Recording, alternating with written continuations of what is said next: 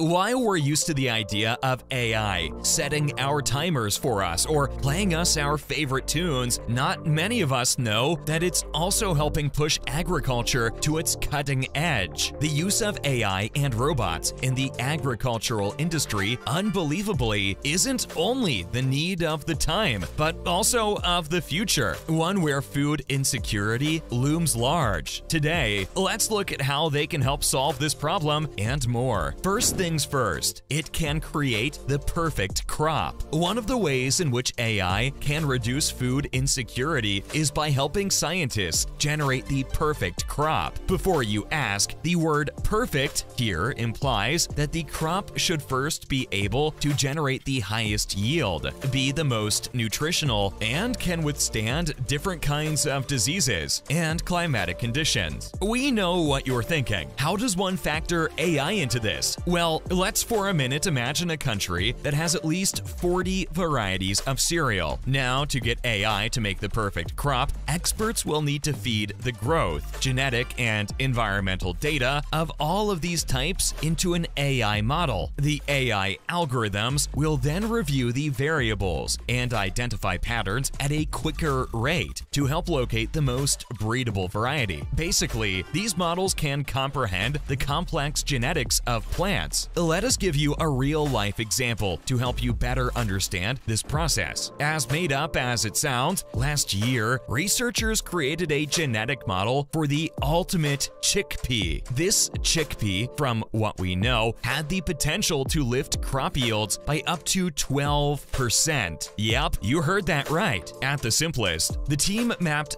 thousands of chickpea varieties. This information was then used to identify the most valuable gene combinations using FastStack. Now, we're no experts, but from what we've understood, this platform combined AI with genomic prediction technology to make the ultimate genetics for maximum seed weight. We hope you've understood this point because it's time to move on to something even cooler. Moving on, it can help maximize the current output. In case you didn't know, these days, half of the world's food ends up in the trash. This is mainly done to retain a particular quality. In circumstances like these, we can use AI-powered machines like Tamra sorting solutions. These machines help limit food waste by labeling different produce as good or bad. For example, it can easily evaluate a tomato to best determine its use. To elaborate, one kind of tomato might taste good in a salad, while another might be more useful to a ketchup company. Tenzo, for example, is an automated AI forecasting platform that allows restaurants to make smarter, money-saving decisions by using sales patterns. This process also involves monitoring ingredient costs. Simply put, it determines which ones are being used the most and which ones might be going to waste. Up next, it can precisely apply herbicides. If you know a thing or two about farming, you might know that herbicides are responsible for both saving and destroying crops. Humans, we all know, can't easily distinguish between plants and weeds. In consequence, they use the spray and pray method for applying herbicides. Now, when it comes to AI, especially Blue River's lettuce bot, it can help reduce losses by 90%. Basically, since the bot has learned from more than 1 million images of 5,000 young plants, it only sprays weeds. Another AI method that can outright stop the use of herbicides, which, although they're useful, work to contaminate water and impact soil health, involves a farming robot armed with a laser. Yeah, we're not kidding. As if lifted right out of a science fiction story, this autonomous weeder uses its 12 cameras and carbon dioxide lasers to zap more than 100,000 weeds per hour. And get this, it weeds 15 to 20 acres of crops in one day. On top of that, it also helps cut weeding costs down by a whopping 80%. Humans could never do that. Coming up, it can showcase the warning signs of a crisis. Apart from autonomous weeders, scientists have also come up with a system that utilizes data and machine learning to help identify areas at increased risk of food shortages. This may be due to one of many factors, like droughts, rising food prices, and crop failure, called Nutrition Early Warning System, aka NEWS. It has already been deployed to warn farmers in Colombia of a drought that was on the horizon and suggest that they skip the planting season. Well, guess what? The 170 farmers that did end up heeding the system's advice to skip the planting season saved their planting costs because the drought did occur. Yeah, we know, it's almost like magic. Let's also talk about how it can improve plant health. You might have seen countless applications online that provide medical diagnoses and consultations. Believe it or not, deep learning AI is now being used to achieve something similar for plants. Although this project is still in the works, once it's fully developed, farmers around the world will be able to use such applications to diagnose their plants. This will allow them to take action before things become catastrophic. Following up, how it can become the Internet of Things for agriculture. Have you ever wondered why American farms are so productive? Well, we did a little digging and found out that they use sensors and systems that collect and analyze crop-related data. Now, if every country were to come with IoT devices like this, then by 2050, we'll have 4 million data points about everything from soil conditions to crop health and climate change. This type of data, for those of you who don't quite understand, will be powerful for deep learning AI and its ultimate application to make agriculture smarter and more efficient. What's more, the digital farmhand. So far, we've given you countless examples of AI systems and programs, but one innovation that we'd like to talk about in particular is the digital farmhand. Designed by Professor Salah Sukaraya, a robotics engineer at the University of Sydney's Australian Centre for Field Robotics, and his team, this small, autonomous, electric, tractor-like vehicle can assist smallholder farmers in improving their productivity and yields. Now, we repeat, we're no experts, but from listening to Professor Salah's speech at the United Nations Food and Agriculture Organization's FAO Global Conference on Sustainable Plant Production in Rome, we've learned a few neat things about this little guy. To begin with, the farmhand is capable of towing a variety of implements like seeders, weeders, and bed preparation tools. To add to that, it can undertake precision automation of many labor-intensive farm tasks like weeding, spraying, and seeding. No, we're not finished yet. It turns out that it can also use accessible smartphone technologies along with AI to provide crop analytics, such as yield estimation or pest and disease identification. Super cool, right? But hey, will this contraption be locally available? As per Professor Sukaraya, his team is working on building a localized, modular version of the digital farmhand. This localized version, as far as we know, will use materials that can be readily sourced within the Asia-Pacific region that the project is directed at. So instead of expensive parts, for instance, they'll instead be including electric/petrol scooter parts to the contraption, making maintenance easier for native communities. Lastly, they're also developing open-source artificial intelligence packages for smartphones that can be easily accessed in the region. Last but not least, the role of humanitarian organizations and challenges. Say what you will, but these innovations in the agricultural sector wouldn't have been possible without the aid of humanitarian organizations. A bunch of local farmers can't, in any way imaginable, make a single dent in the food crisis. That being said, let's take a look at some of the organizations that are helping curb world hunger and food insecurity. Let's begin with the United Nations World Food Program, WFP. As you guys might know, it has been funding and using a variety of innovative solutions like blockchain, drones, robotic technology, innovative financing, and new agribusiness models to tackle world hunger. That too, in more than 80 countries and among at least 115.5 million people. One of their programs that really caught our eye is the Voice-to-Text AI Sprint program. At the simplest, this program program helps people to complete nutrition surveys remotely from their phones. Once that's done, it uses interactive voice response technology and speech recognition technology to get them in touch with respondents. If you think about it, this method is more efficient and less expensive than face-to-face and telephone surveying. To boot, the money that they save via this method can then be invested in their nutrition programs. Yet another way of encouraging more innovations in this sector, as well as making people more aware of such problems, is to hold more challenges, such as the Syngenta AI Challenge. For those of you who don't know, it's a contest that encourages programmers to use machine learning to improve agriculture. Give it a thought. Even if 1 or 2 innovations were coming to light via these competitions, by 2050, we'd have developed all the required solutions. That's a wrap for this video. What do you think? Are there any downsides to the use of AI in agriculture? If yes, can you think of some traditional ways to improve yields? Let us know in the comments below. Make sure to give this video a thumbs up and subscribe to our channel for more videos like this. See you in the next one.